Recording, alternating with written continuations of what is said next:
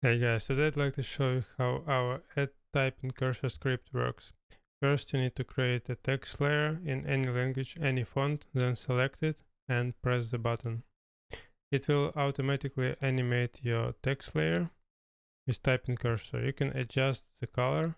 You go to Effect Controls panel. If you don't see it, go to Window Effect Controls. Let's change it to red.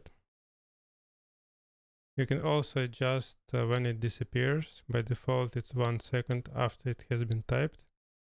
Select a layer and press U. You'll see this keyframe. It's responsible for when it will disappear. You can move it left to right, or you can remove it at all to continue to blink. For advanced users, you can go to Text, Source Text, and adjust the sign of the cursor. Let's make it flat. You can also adjust the frequency. By default, it's every 15 frames. You can make it slower by changing it to 30.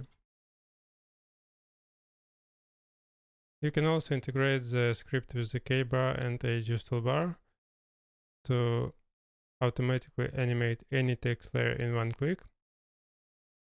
And I hope it helps. Enjoy.